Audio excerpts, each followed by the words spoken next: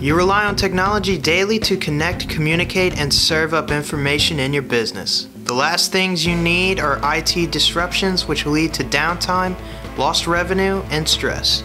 At TeamLogic IT, we provide comprehensive services to manage your information technology. For more information, go to www.lafayettecomputer.com. Hi, welcome to the Gunner's Vault. A lot of people will tell you, don't try this at home. Me, I'm going to tell you, as long as you're legal and not stupid, yeah, try it at home.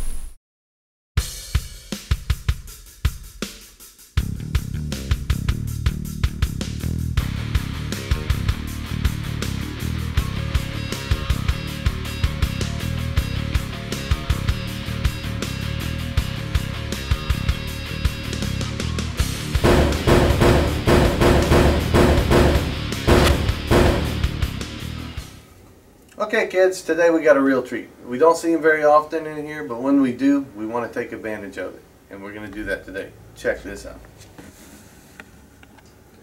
M2HB 50 caliber machine gun. Designed by John Moses Browning, who is pretty much a genius. He designed all kinds of crap. 1911, 1919, this, the bar, you name it, he's got his hands all over stuff. Now check it out. This is the longest serving machine gun in history, in any nation. The MG42 is close, you know, the clones of MG3s and stuff like that. But the M2 is basically unchanged since its inception, well, its design of 1918. There are some changes, of course, since then, but since it's entered service, there's not a lot of difference. Alright, now let me backtrack a little bit. 50 cal HB. HB stands for heavy barrel. Why? Because this barrel is friggin' heavy. I mean, it weighs a damn ton. Ordinarily, I take guns apart, show you the workings of them. I'm not going to do that today because, frankly, I don't want to lift the barrel. It's a damn heavy thing. But what I am going to do is go through a little bit of the workings on the inside, so that's cool. One other thing, it fires a 50 cal or a 50 BMG round. You might think, oh, BMG stands for big machine gun. You know, you'd be right, but you'd be wrong at the same time. Actually stands for Browning machine gun. So he's got his name on the round and the gun. They designed the gun specifically to shoot the 50 caliber round. They had a limitation in effect. Basically, they wanted a 50 cal round and they wanted a certain velocity in the neighborhood of 2,700 feet per second, I believe it was what it was. And the reason they wanted that is to shoot armor. You know, it's World War I, armor's thin, 50 cal, go right through it. However, it came out after World War I, so they never had a chance to really pop any tops on stuff. Alright, so check it out. Let's listen to this. Y'all are going to like this. That's satisfying. That's awesome right there. Let's try it again, because I really like that. I missed the hell out of this gun. Yeah. So what I used to fire was actually the XM218, which is the aircraft version of this. From here to here, same gun. There's really no differences except for the oil buffer, and we're not going to go into that. What it is, the main difference is it had a lighter barrel jacket, different trunnion, lighter trunnion. This gun is actually heavier than the XM218 or the GAL, the GAL 18 by I think about 20 pounds, 25 pounds, something like that. Rate of fire on the M2HB is about 650, 700. On the XM218 or GAL 18, it's closer to 1,000. You can tweak it up to 1,000, but it's actually about 7 to 8, give or take, you know. Fires the same round. One thing we used to fly around with and shoot a lot, API-T. This is actually armor-piercing incendiary tracer. You can tell because of the silver and red tip. We also have some other stuff. We have black tip. Black tip, what is it, what is it, what is it? If you've ever seen a 30-06, you know what this is. Armor piercing, that's right. One other thing, by the 30-06, this was basically a necked up, scaled up 30-06. Real scaled up 30-06. We also have some ball ammo. It's just regular ball, it's no fun. You can get Ralphus rounds, you can get all kinds of different rounds for this. One thing though, if you're a civilian and you own a M2HB and you're shooting it, you kind of cry because each round is like $3-4 if you don't reload. And that's 600 rounds a minute. That hurts. That stings a lot. That's mainly the reason why we don't have one at the shop. We can't afford to feed it. I mean, we can afford the gun, we can make the gun, that's no problem. But we're not going to feed the damn thing. We just, we can take our money and better spend it on other projects, to be honest with you. But maybe one day we'll get rich and afford it. Now check it out, let me show you some stuff about this gun. Alright, you take it apart, you lift up on the back plate. You notice I'm standing off to the side. There's a reason for that. It's not under a heavy load right now, but this thing right here. If for some reason your bolt is back and you take this back plate off, this thing could literally go through your chest. I mean, it's a damn bullet. It has got a really nice compression spring on it, actually 2 of them, and it'll hurt, man. It'll hurt a lot. Again, I'm not going to take the whole thing apart just because, well, I don't want to. It's heavy. It's cool, but it's heavy. Basically, you take this out, take your bolt out, take your oil buffer body, which has your oil buffer, your barrel extension, blah, blah, blah. Of course, before you do that, you want to go ahead and take the barrel out, because on the M2HB, the barrel doesn't come out through the rear. On the XM218, the barrel does come out through the rear. Makes it a lot easier. Makes it a little easier to headspace and time as well, which we're going to go over that right quick. Let me put this back on. And you will notice it looks kind of like an upscaled 1919. It almost is. There's a lot of similarities, but there's a lot of differences too. One of the main differences is just the way it fires. On the 1919 you have a cool little trigger. On this you have butterflies. And charge it up, squeeze trigger, pat. It goes as long as you can keep it squeezed down. On the 50 cal you can change the retracting slide assembly, which is this right here, from the right or to the left side. You can change the feed from the right or the left side, depending on what your mission dictates, where you're mounting it, stuff like that. That's a pretty cool thing. You can also, of course, change your feed guide up here, and your feed pawls and stuff up in the top cover. Really a neat thing. Now you notice on this mount there is a T&E. I don't have the back of it mounted to the T&E right now, but T&E stands for traverse and elevation. Basically, you can fine-tune your gun. That's cool. That's neat. Myself, I prefer it off the T&E because, well, I'm that kind of guy. I like to just kind of swing it around and shoot what I need to do. That's what I'm used to in the helicopters. Alright, now back to headspace and timing.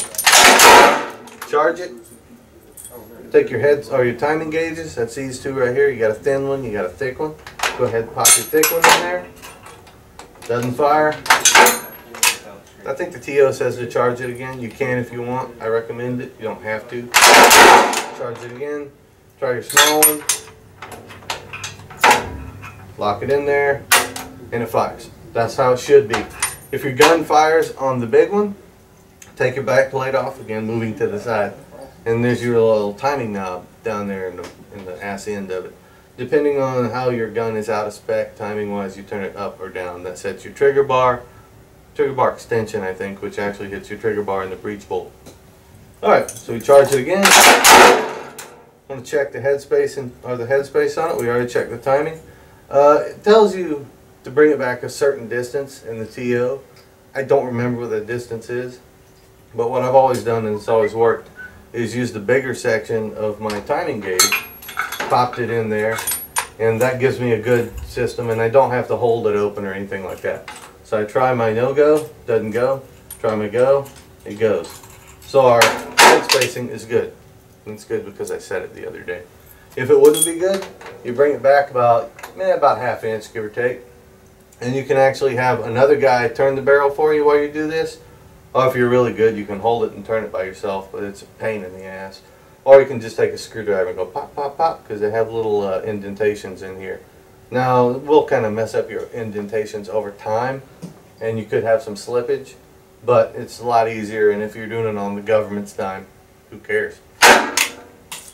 So that's pretty much the 50 cal. Let's see if there's something else cool about it. Everything's cool about it. I mean, there's really nothing wrong with this gun. It's a really, really neat gun.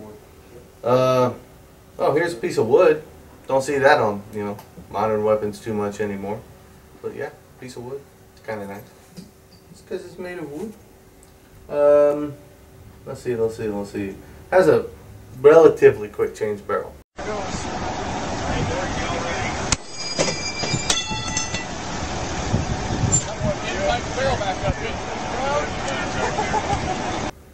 I say relatively because you back it up a little bit, you grab that little handle, and as long as your little thing is in the slot on the barrel, you can turn it around, spin it around. Now, that's great, but you got to get up in front of your gun to do that. That's not a good thing. There is a new one, the Gal 21, which I think it's a Gal 21, made by FN, which has a unique barrel change system. I haven't personally used it. From what I hear, it's really quick, really cool. And you know, that's a step in the right direction, of course. Here's a neat thing though. You always hear about cook-offs and stuff like that. You can get cook-offs with this relatively quickly. This gun heats up quick. I mean real quick. So, and it's always a closed bolt. It's a closed bolt gun.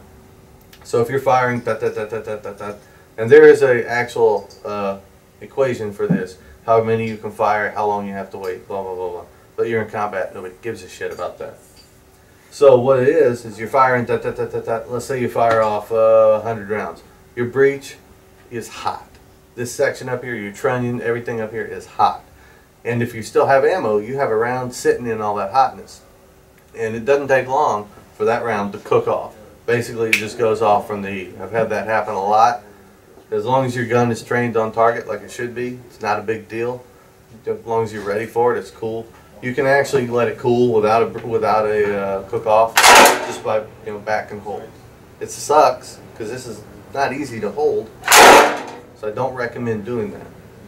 Also, if for some reason the round should go off, it's bottom eject, and there's nothing down here to stop pieces of brass, whatever, from hitting you on the legs. A lot of people will shoot this thing like this. That's stupid. That is stupid. Because if something happens, it's going to blow out the bottom, blow out the top, and what's down here on the bottom? Your legs. It can screw you up. This is a weapon you got to respect. This is no ordinary gun. This is not like a 9mm, you have an out of battery. Ooh, big deal. Or even an 8mm out of battery. Yeah, it sucks. You get peppered, but it's no big deal. This can hurt you. This can wound you. This is a big gun. BMG, big machine gun. So that's about it. And today, we're lucky enough, since we fixed it, we have to go test fire. Yeah, that kind of sucks. I'm not looking forward to it at all, can you tell? So I'm going to go ahead and pack up. Me and Ryan are going to pack up all the ammo, pack up the gun. We're going to go out, test fire this beast. And hopefully y'all enjoy seeing it, get a new respect for this gun. There's lots of videos out there. I'm going to try and get a little in-depth unloading and stuff maybe at the range. See you there? Hey kids, got a caveat for you. I was so excited to go out and shoot that I kind of forgot to fill y'all in on how to load it. I really meant to, but I hadn't shot a 50 in a while and I was pretty stoked about it, and I just wanted to get out there and shoot. The second thing is, we didn't have very much ammo to test fire with. We didn't want to waste a whole bunch of API ammo shooting the Dark Clod. That's basically what we were doing to backstop. So we just shot some ball ammo. It worked out well, it worked fine, and we know it would work fine with the API, but the API is like $7, $8 a round.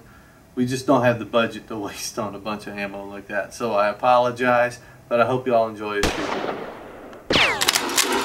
That seems like it'll work. Going hot.